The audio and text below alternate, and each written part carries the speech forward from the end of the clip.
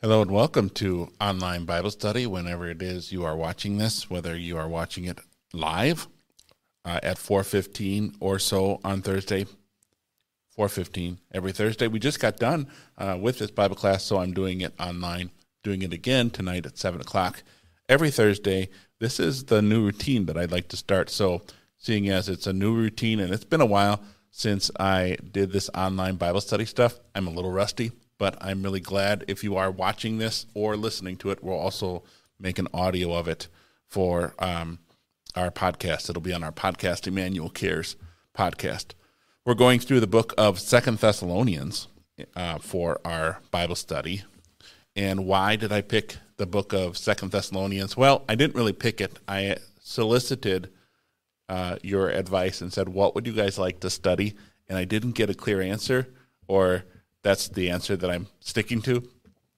But the reason why I'm doing 2 Thessalonians, why this is a good book to read, is that we went through 1 Thessalonians 3 years ago in our Bible class, and this kind of completes the series. So the nerd in me likes to finish things, or the organizer in me likes to finish things. So we're finishing 2 Thessalonians. Also, it's a good book because it's writing to Christians who are discouraged. It seems like the world has it out for them, and the Apostle Paul writes to them to encourage them and to give them instruction as to how to deal with some of the Christians that are in their midst, because everything isn't rosy, everything isn't going hunky-dory for the Thessalonians there.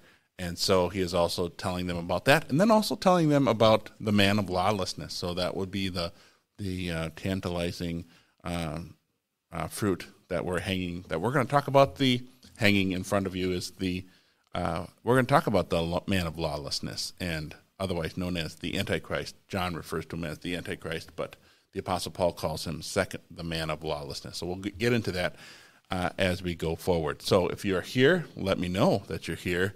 If you have any questions, you can ask questions online. I was going to have a handout for you to fill out, but this time the handout is just the first two verses of the book of 2 Thessalonians, and we're kind of getting our feet wet into this. And the final reason is I didn't quite get myself ready to go with that. So if you've got pen and paper, take some notes, ask some questions. You can put those questions in the chat, and I'll see them.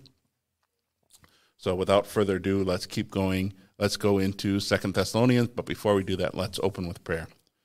Heavenly Father, thank you for gathering us here, whether we're live or on demand or whether we're listening. We ask that you would be with me as I share God's word, that the word would strengthen us and encourage us as Christians as we're living in this world. We pray this all in Jesus' name. Amen.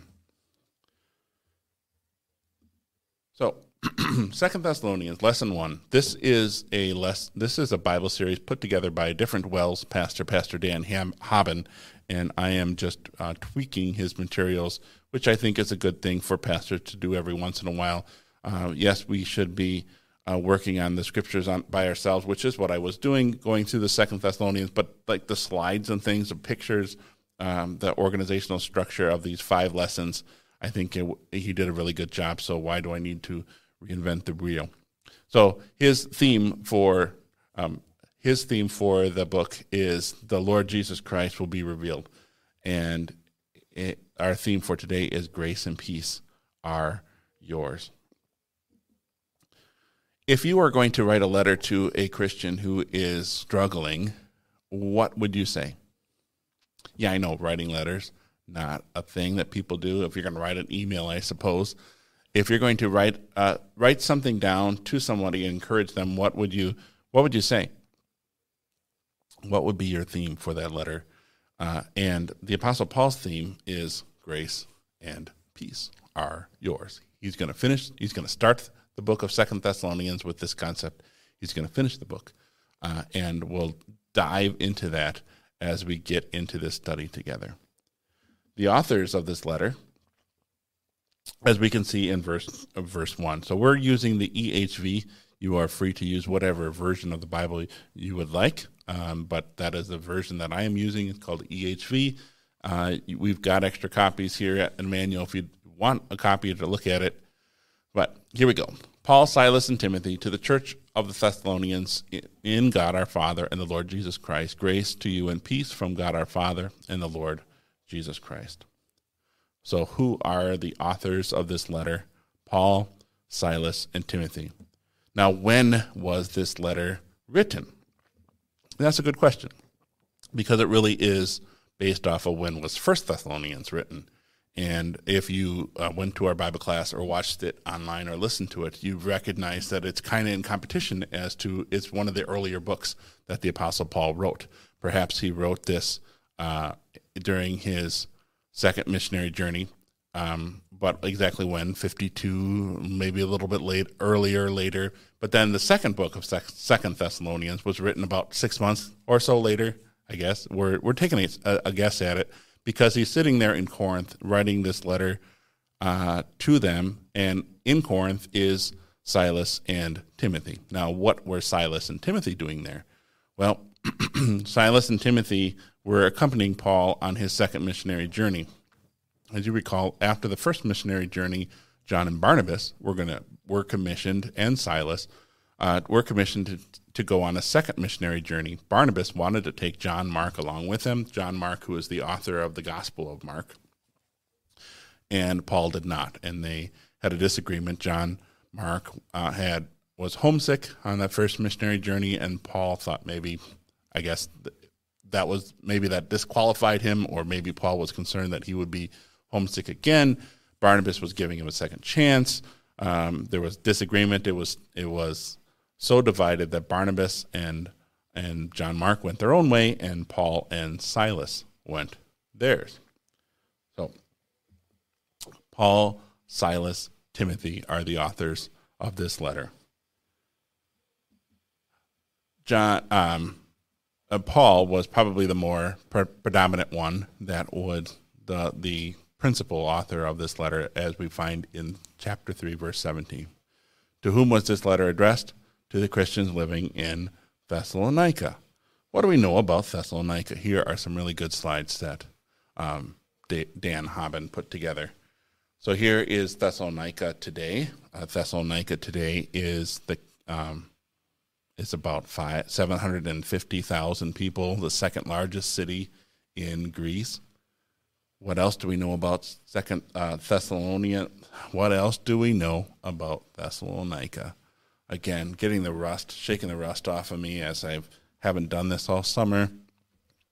It's known for something called the White Tower, which is when the Byzantines and the Ottomans and so on were in charge of Thessalonica. The White Tower is like their tourist attraction, like their Eiffel Tower. This is their it's got some really sad history of executions being done, and it was called the Red Tower for a while, and then, well, that's not a very good PR. You don't want to go see a tower where people died and their blood was used as paint on the outside, so they painted it white and they called it the White Tower. So I guess it's one of those things where if you learn the history of something, you recognize that not every landmark has such a positive history that we think it does. Well, today they don't think about the past. They just think about, this is our tower. This is a symbol of that this modern city of Thessalonica once had an ancient past. Thessalonica had a forum that they were able to excavate some of it. And this is like a representation from a museum. And the forum is important because when Paul, we'll read about this in Acts chapter 17, Paul's arrested and then brought before the forum. And so we get an idea what that might have looked like. Today, most of the things are either covered or destroyed because it's a modern city. So you can't just uncover a modern city and say, well, we actually need to look at this stuff that's underneath here. And people in that city are like, well, this is where we live. You can't just dig it all up because you want to see what things used to look like 2,000 years ago.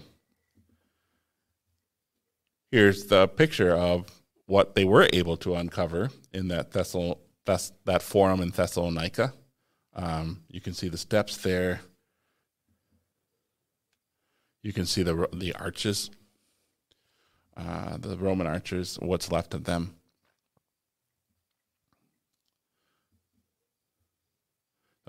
that's pretty much our tour of modern-day Thessalonica. It is about 187 miles as a crow flies away from Athens, and Paul visits Thessalonica in Acts chapter 17, beginning at verse 1. So let's go there and discover what happened.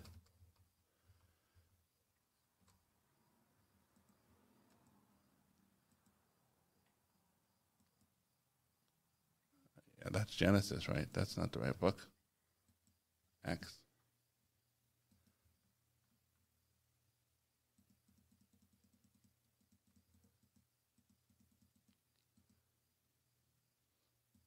There we go.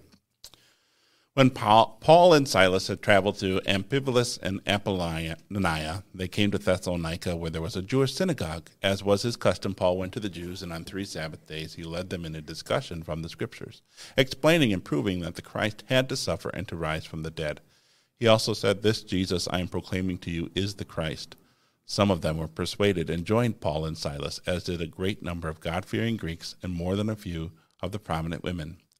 But the Jews became jealous and gathered from the marketplace some wicked men who formed a mob and started a riot in the city.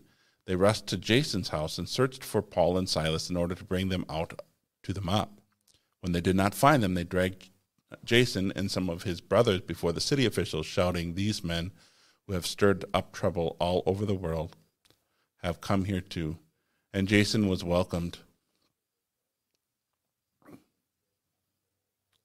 welcomed them as guests.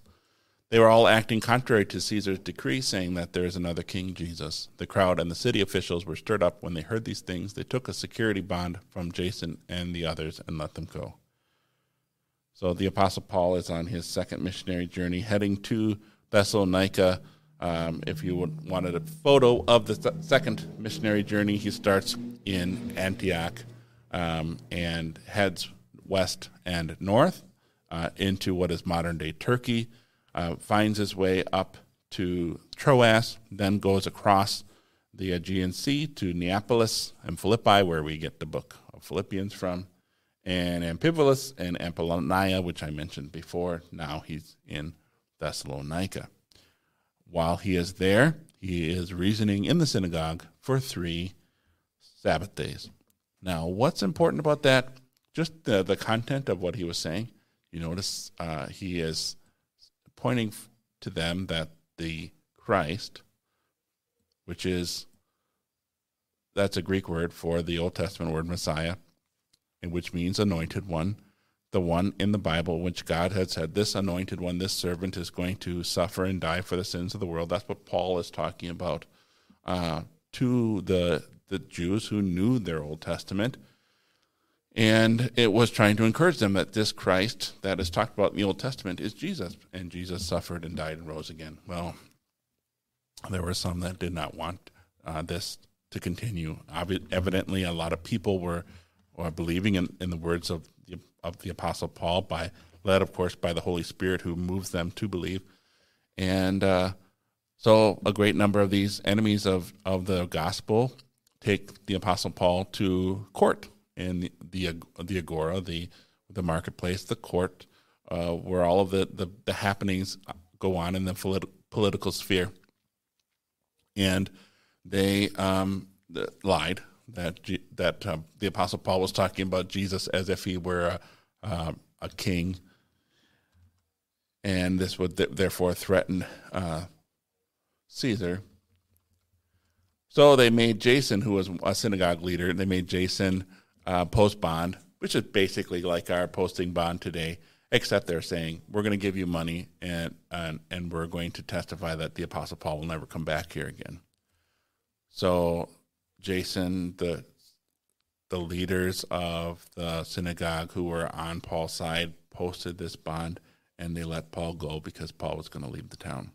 Basically like your Western, like this town isn't big enough for the two of us, that kind of thing. A very sad story. You can imagine these Thessalonian Christians are very discouraged because not only were people who were said to be followers of God now going to make a prophet of God, which is the Apostle Paul, leave town. Now here they've got all of this dirty laundry, so to speak, is in front of the people that they're trying to reach with the gospel, as if what's going on in their homes, in their synagogue, is just about insurrection against the Caesar. But it's not about that at all. It's about Jesus, who is the Savior, who has come to suffer and die for our sins.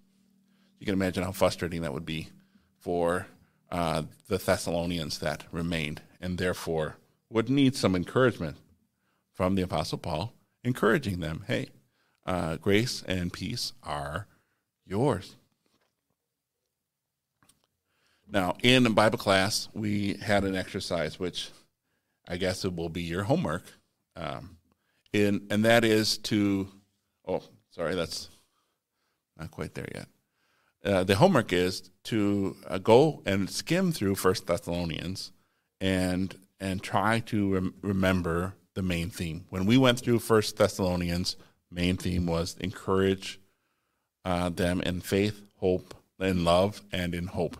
And so your exercise was to go through 1 Thessalonians and see where do you see that encouragement for faith, love, and hope. And then after you get done with that, then to go through the second book of Thessalonians, Second Thessalonians, and do the same thing. And some fill in the blanks there, to just give you an idea what 2 Thessalonians is all about, where we're going. And so that would be my encouragement for you too. Maybe you did that already. As you looked over 2 Thessalonians, you kind of get an idea of where the Apostle Paul is going to go. We're going to really, like I said, 5 lessons, 3 chapters. Take this slow as we go through 2 Thessalonians for its encouragement and its instruction.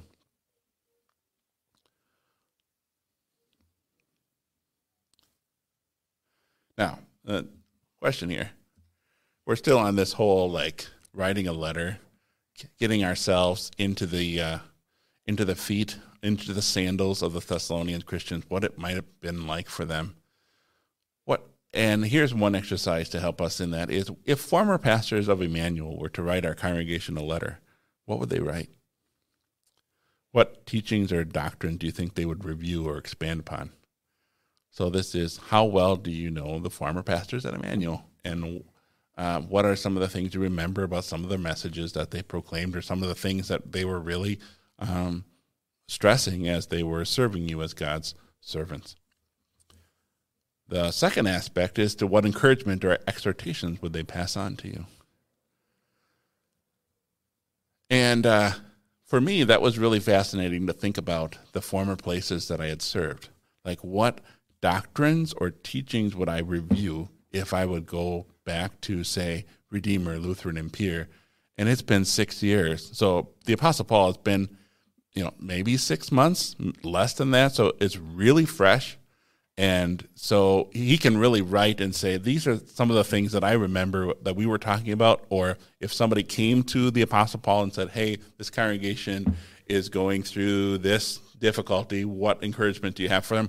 So I could really see there is a lot more of a instantaneous type response for the Apostle Paul than for me, because it's been 7 years. Like the congregations that I served 7 years ago, I'm sure have gone through a lot more things than I would know about. But regardless, I would think about, I mentioned this in Bible class. I said, when I was leaving Redeemer and Pier to come to Immanuel and Shirley, Redeemer and Pier was struggling to raise funds to do a project to expand their fellowship hall. And if I were, let's say it was 6 months from the time that I left, what would I have written to them? And it would be a lot about that, the encouragement and giving, the encouragement to see the need for this fellowship hall for their sake. If you didn't know, their fellowship hall was like 1/3 the size of their sanctuary space. So their sanctuary space, if you had people in church, if church was full, like say on Easter, you didn't have room to feed everybody for Easter breakfast. So Easter breakfast was we really had to be creative as to where people were going to eat. And to be honest, a lot of people just said, well, there's not enough room here, so I don't want to be a burden, so I'll just leave, which is not what we wanted. We wanted people to enjoy fellowship. So If I was writing a letter to them 6 months from the time that I left, I probably would have said something like encouragement in that, the doctrine of stewardship, what does it mean to give, and also the encouragement of this is something that's important for them to be sacrificing for. If I was leaving Terry and Circle and Wolf Point, Montana, and was writing them a letter, what would I say?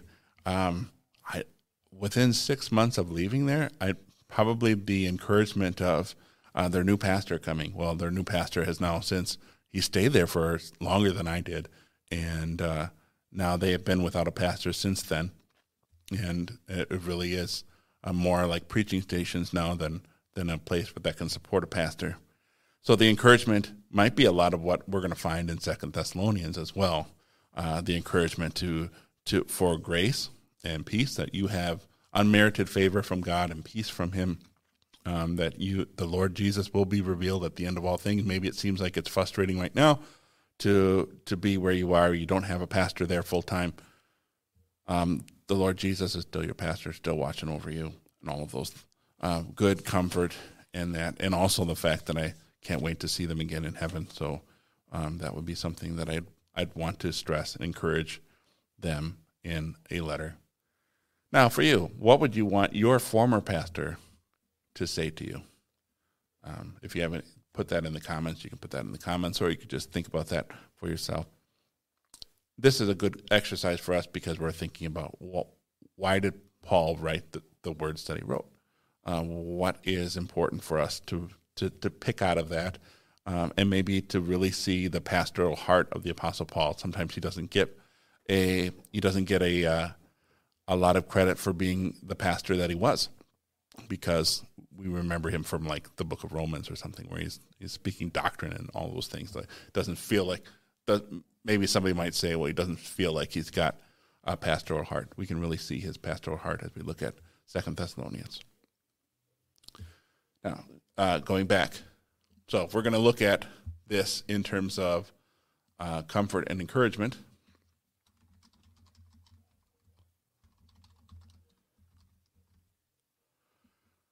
verses 1 and 2.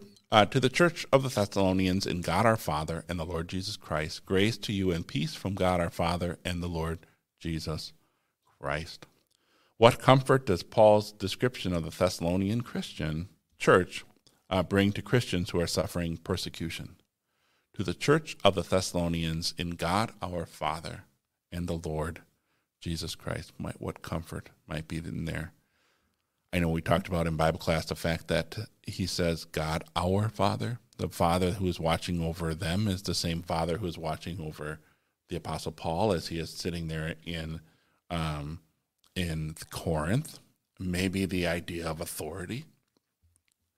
Here they were brought before the Roman authority. And who is really the authority of it all? God our Father. He is the one who is Father over all. And reminding them of no matter where they are in society, whether that society is, they perceive that society working against them, their Father is still watching over them. Their Heavenly Father is still watching over them. And he is using the government. Yes, that government which caused problems in the church, that government which is might be actively persecuting the church, keeping Paul and Silas away from Thessalonica through their means that they had at their disposal. Yes, they are still God's instruments, that God can still use this tragedy, use this unfortunate circumstance for the good of his church, those whom he has gathered, and our Lord Jesus Christ. So here, remember, Acts 17, what did he spend 3 Sabbath days talking about? How Jesus is the Christ and how he is their Lord. He is their God who saved them. He is the one who suffered and died and rose for them so that they would be in heaven forever. So these are some of the comforts that I get from that first verse of 2 Thessalonians. Now the second verse, grace to you and peace from God our Father and the Lord Jesus Christ. Now the second verse probably, we would get a little bit like, I hear this every Sunday, so I mean, what's the significance of these verses, these words? But it's good for us to think about those words again. Grace, sometimes referred to as that undeserved love of God. Probably Lutherans have looked at grace in terms of this is God's unmerited favor. If you are brought before a judge and you entered into that courtroom and the judge is scowling already and they're crabby and you're going to yourself, I am not going to get justice here because this person already is out to get me. The Apostle Paul reminds us and the Thessalonians, they have grace. God's unmerited favor, God's disposition towards them is one of a positive one. God is now overflowing with gifts for them because of Jesus and what he has done. Secondly, peace.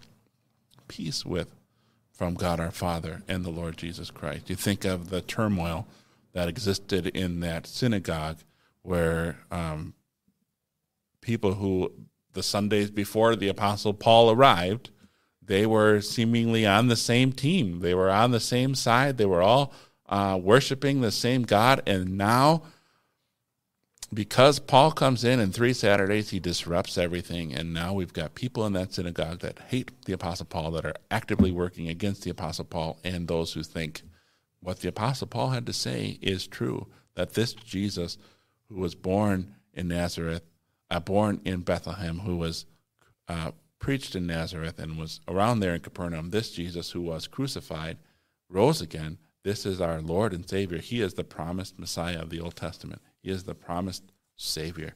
Now you've got this church that's divided.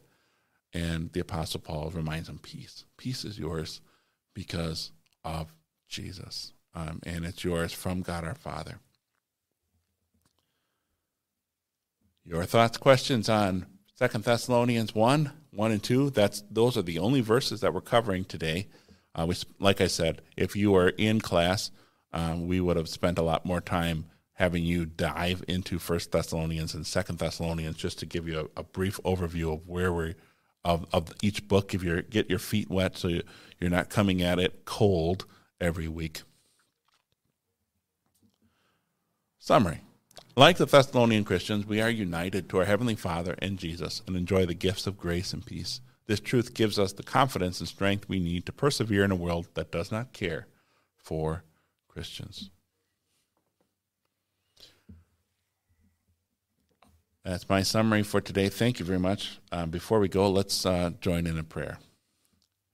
Heavenly Father, you have given us grace and peace through your Son, Jesus. Help us see how these spiritual gifts are all we need to persevere until you call us home to heaven. In your Son's precious name we pray. Amen. Thank you very much for joining me today on 2 Thessalonians. Join me next week as we go further into 2 Thessalonians. It'll be Thursday at 4:15.